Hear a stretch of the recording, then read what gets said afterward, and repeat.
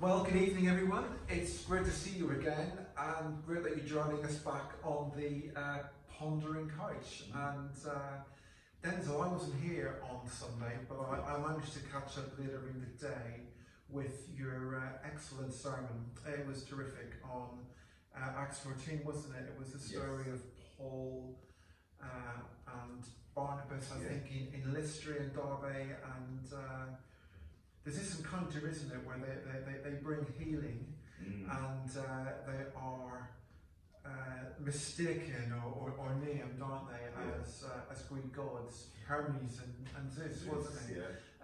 Which is, I mean, it's quite an amusing story on one level, but incredible demonstration of power.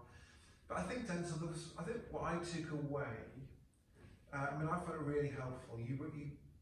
What I heard you saying on Sunday was this call to proclaim the gospel, but this call as well that actually the gospel, you've got to contextualize it, or you can't just say, here's this story and I'm going to kind of like sell it to you like a package, any which way, but actually there's something about listening and understanding.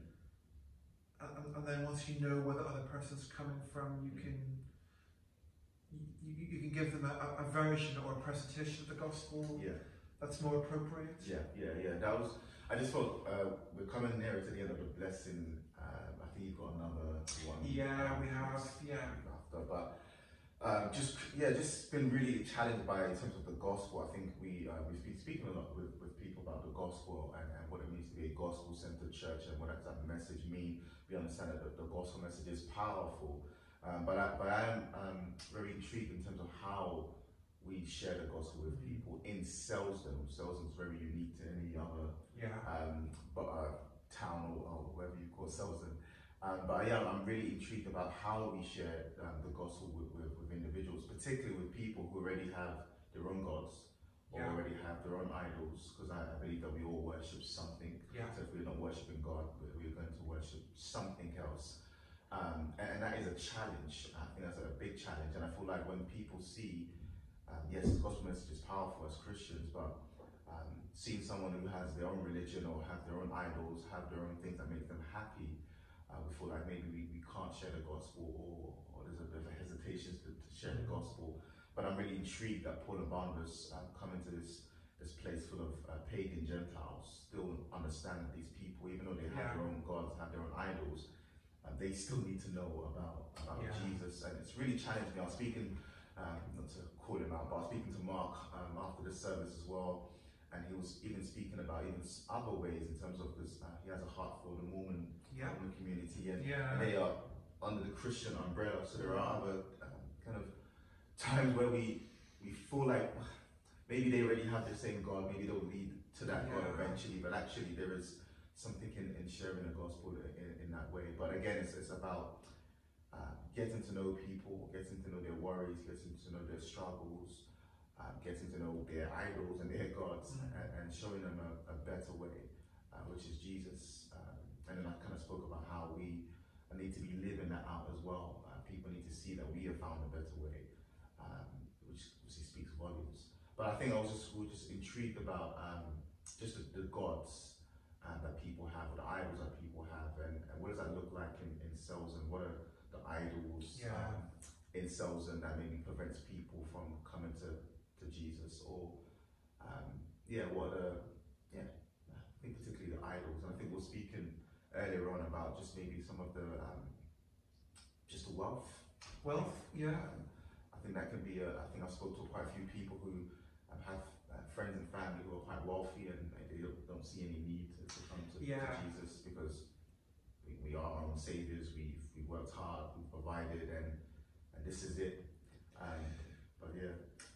When you talk about wealth, you always remind me there's that fascinating passage, I think it's Deuteronomy 8, and the people of Israel are on the verge, kind of. It's one of Moses' last prep talks before you go into the land, and he says something, doesn't he? Like when you arrive and the land's flying with milk and honey, it's going to be great. But he says something like, you will say to yourself, I have achieved all this by my own hand. I think, so there is something here, I think, about, I mean, a sense of we want to feel like we've arrived, or we've established ourselves, or we've got comfortable. But I notice there is something about wealth which whispers in your ear and says, you've worked hard for this, you've deserved this. I hear quite a few people talk perhaps about things that they have acquired or wealth they've accumulated in terms of, this is fair, actually, that I have this, which is quite different to scripture, which I think we'd speak of everything we have being a blessing. Absolutely. Yeah, the sense of comfortability as well, where people, I don't know, it's that comfortable state that people find themselves in, I think particularly in this area. And that kind of links into the whole wealth aspect as well. But I think it's important that we kind of recognize these idols and lovingly. And I think I spoke about in the sermon about the struggle of not making us seem that we're better than people. I think Christians, in how we share the gospel with people. So there is love that needs to be there, and there is relationship that needs to be there. I think we spoke earlier on as well in terms of we sometimes think that people are not happy.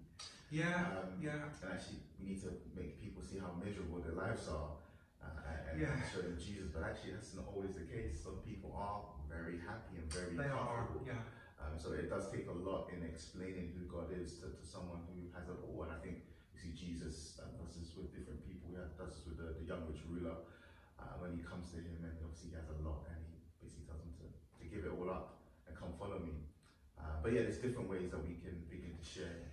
I mean, it's fascinating, isn't it? What you've got me thinking about here as well, Denzil, is what does freedom look like, and what does it look like for us to model freedom in Christ and life to the full? You know, I wonder if sometimes, I mean, I remember coming across a magazine not long ago, I think for Christian men, and it had interviews with Christian celebrities, and it had gadget reviews and stuff like that. And I remember thinking, I can see what you're trying to do, because it was kind of, well, you can be a Christian, you can be cool, and look, you can still have all these things. And yet it felt to me a little bit like, well, it's just a Jesus go faster stripe applied to normal life. What does it look like to be truly free? And I think, is it fair to say maybe one of the other gods or idols of our culture is this idea of being my true self?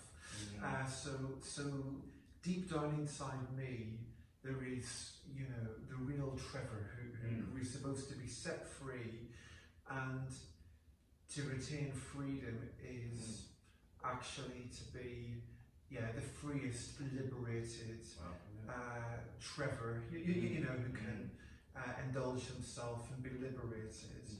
Isn't it interesting? There's something in the Acts accounts, and we see it in 14 with Paul and Barnabas and Lystra and Derby. And I'm going to be looking in a couple of weeks' time at Athens and the Areopagus. The Creator is spoken about quite a lot. There's something about we are creatures, and it is only being called back to the true Creator who really knows us that we actually find a liberation. And I just wonder, is that something we need to explore and think about? What does it mean to convey that message of come back to the one who knows you best, and who knows the world best? I think that's a helpful message, because despite that means despite your wealth, despite your accolades, or everything else that has true meaning to you, it still doesn't what's the word I'm looking for?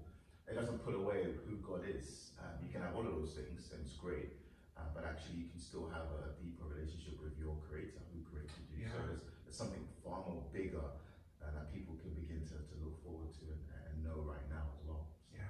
Absolutely.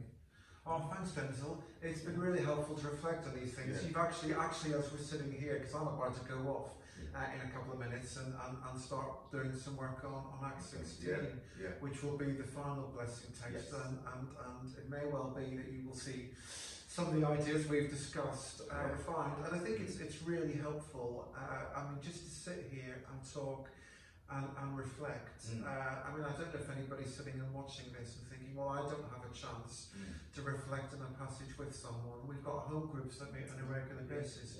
One of the things you might not know that we do is we look in ministry team, don't we, at the passages we preach on a couple of weeks ahead, and then we read them and we have a conversation and we talk about how we preach them.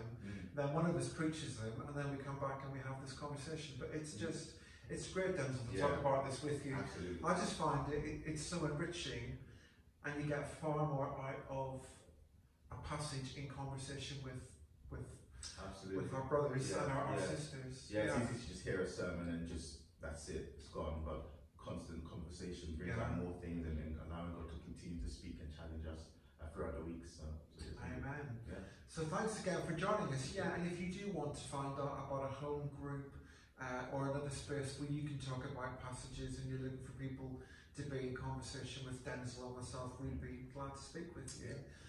But we hope that you enjoy the rest of your Wednesday evening. If it is Wednesday evening and when you're watching this, that we'll see you again on Sunday, and that you'll know God walking with you in His presence in whoever you're sharing life with and sharing the Christian message with.